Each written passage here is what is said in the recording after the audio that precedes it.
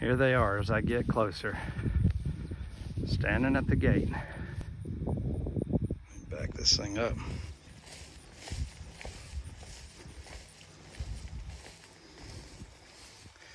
There's Chief. Hey, buddy. There's Joy. Look, here she comes. Hey, baby. How you doing? Hey, guys, I want to talk to you mules today. There's a lot of reasons why I have mules and not horses. A mule is a half horse and half donkey. His dad's a donkey and his mama's a mule. And the bone structure of the donkeys is a lot different than the bone structure of a horse. This is Chief right here in the foreground. He's my bay. He's about 12 years old. And then that's Joy in the background, my sorrel, and she's turned 7. Now, if you look at her back when Chief moves his head, you'll see how flat her back is. On a horse, there'll be a swell on the back where the withers come down. The withers is the top of the shoulder. And if you look on a horse, you'll see they're real swayed back compared to a mule. Well, they get that from their donkey daddy. And their shoulders on a horse, they move forwards and backwards like a locomotive. On a donkey and on the mule, the shoulders move up and down like a piston in a car. And so the saddles have to be a little bit different. A horse saddle won't fit on a mule, just cause the mule a lot of pain and a lot of hurt. But a mule, he gets all of his attributes from his daddy. And what I mean by that is a donkey has a fight reflex, where a horse has a flight reflex. So the horse spooks a lot easier and scares a lot easier than a mule, because he gets it from his donkey daddy. That's why you see donkeys in with sheep or goats or whatever. They're the guardians, and they'll chase a coyote down and kick a coyote to death. They're not afraid of it, where a horse will run through it. They'll run through a fence, you know, they'll get hung up in barbed wire and keep kicking and keep thrashing. And, you know, a mule, if something were to spook him and he were to get hung up, he's not going to sit there and keep thrashing. He's going to stop and wait for somebody to come get him. A mule will have 3 feet on the ground at all times, where a horse will have 2 feet on the ground when they're walking. So that enables them to be more sure-footed on the trail. They can also see all 4 of their feet at the same time, where a horse can only see his front 2 feet. So if you've got a horse's head tied up and you're feeding them, and you get behind him and he gets scared, he'll kick out in fear.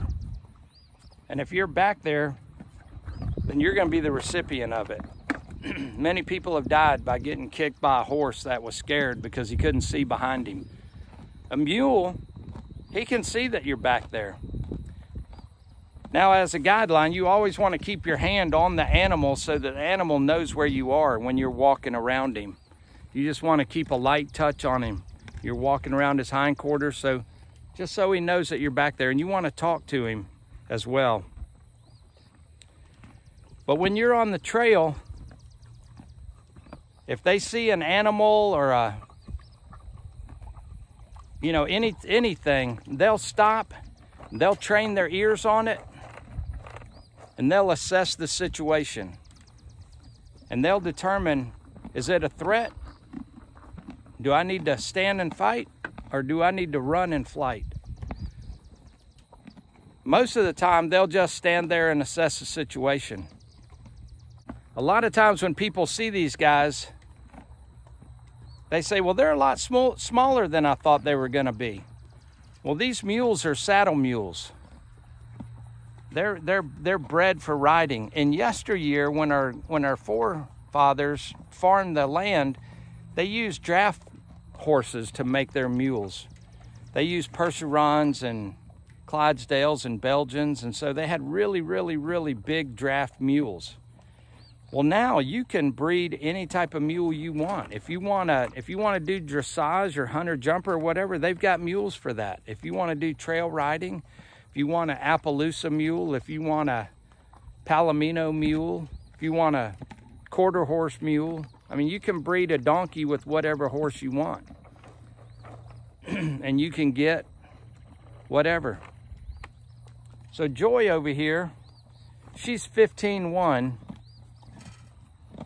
weighs about 975 pounds. And Chief here is about 12 years old, weighs about 875 pounds. And again, he's a bay, and you can see he's got some red on his chest and on his upper legs and stuff. But they've already shed out their winter coats. And then Joy is what's called a red sorrel. And if you notice their manes, they just stick up. It's like a mohawk. They're not like a horse where they get real long and they lay over. They get that from their donkey again, their donkey daddy. And so what happens is they're real thin and they grow straight up. You can see Chief's has been cut recently in the last month or so. But you can see the line where it was cut and how much has grown out since it was cut. And Joy, she hadn't been cut this year. So you typically keep their manes cut real short just because they grow straight up. Some people leave them long, but most people will cut them.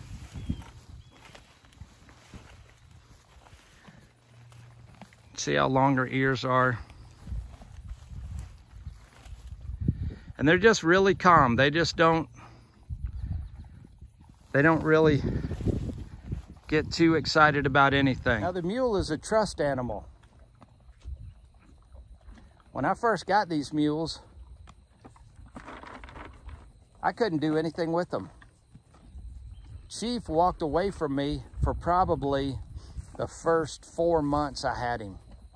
Anytime he saw me coming, he'd just start walking the other way. Joy, she would do the same thing. She would walk up to you. She would get about 10 feet away from you. And then she would stop. She would look at you, and then she would walk off. So you have to earn their trust. And so you can catch them real easy with a bucket full of grain. They'll come up and eat from you, and then you can catch them. But once you earn their trust, they're your buddies, and they're in your back pocket. Now, Joy, she came from a guy in Iowa. He bred her, and he raised her since day one. So I knew everything about her, knew her birthday and everything. Chief, he came from some mule trader up in Kentucky. I'm not going to tell you the guy's name, but if you're interested in buying a mule from anybody in Kentucky, a guy in particular, just Google his name. And I've written a review of how bad my experience was with this guy. And I may have just had a bad experience. It could have been my inexperience, but he was just a lying cheat. I'm just gonna tell you that. Again, he may have a great reputation in the mule community, and so I don't want to badmouth anybody that I don't truly know what their reputation is, but I had a horrible experience with him. He sold me a mule that wasn't what it was supposed to be, and everything that he said it wasn't. And I ended up taking it back after about 5 weeks, which I was really surprised he took it back. But I took it back after about 5 weeks, and I got Chief. And he told me, he said, I don't know anything about the mule. He's been out in the pasture for 6 months. I haven't touched him. Nothing. All this guy does is buy mules high and sell them low, which is what a lot of people do. But there's good people out there. Once these mules get to know you, they're in your pocket. You saw when I was walking up to the gate, they were already at the gate. That just doesn't happen. When you go, if you are interested in buying a mule and they tell you stands for farrier, bathes, clips, loads, you know, all of that type of stuff, that may be very well and true at their farm. But when you get them to your farm, they're in a new environment with new smells, with new tasting grass, with new grains, new people, and they have a learning curve to go through. They're going through separation anxiety from being separated from whoever they were bonded with at their old farm. It's true, it happens. They may load on their trailer, but not your trailer. And I'll give you an example. I had a 99 2-horse straight load Featherlight. It had the center bar that went down the middle. There was no tack room in the back. It was just 2 even doors with equal spacing. But that center divider did not move. It didn't shift to the left. It didn't shift to the right. And it was very, very skinny.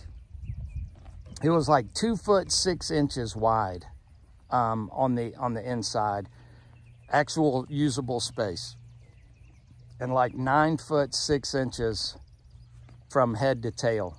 And you had to put a tail bar on them so that they didn't kick the back door open, which was almost impossible to do.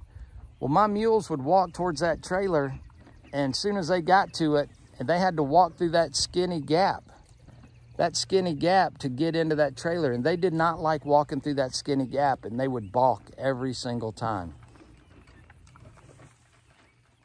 So I started hanging out with some mule guys, and I noticed that they were all using stock trailers with center dividers, like 16-foot stock trailers with a center divider, so it had 2 8-foot boxes. The whole back of it opens up, you know, it's just 7 foot wide, 7 foot 6 tall. And I never had my mules where I could try it out on their trailer to see if they would load up on that trailer. So I went out and bought one just hoping that they would load on it. And when I got it and I opened it up and I led Joy over there, Joy just walked right up into it like nothing. And then Chief, without even being told, just followed her right in. And I knew immediately that a horse trailer doesn't always work for mules. And a lot of people want to use all of their horse-related stuff on their mules. And they are not compatible in most cases. The saddles fit different. You need a britchin that goes across the back of their butt. Their backs are so flat that the saddles don't sit down in that swell on their back.